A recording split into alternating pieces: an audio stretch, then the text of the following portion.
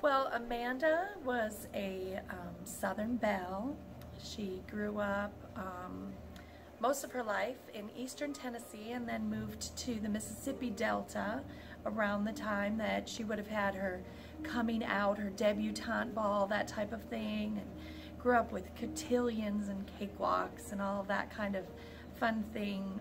Lots of Southern gentleman callers, and grew up in a fairly wealthy family and dated wealthy young men, but she ended up choosing to marry a young man who was not wealthy, and he's the father of her 2 children, and he left a long time ago, left her with their 2 young children, and she's spent the last 15 years trying to raise them by herself.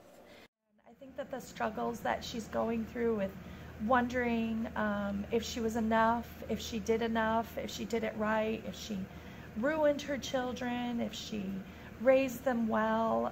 I think those are struggles that every mother can relate to.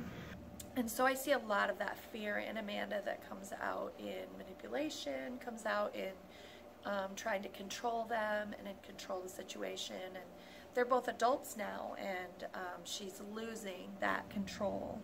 And so she reacts in a lot of very strong ways, a lot of strong emotions going on.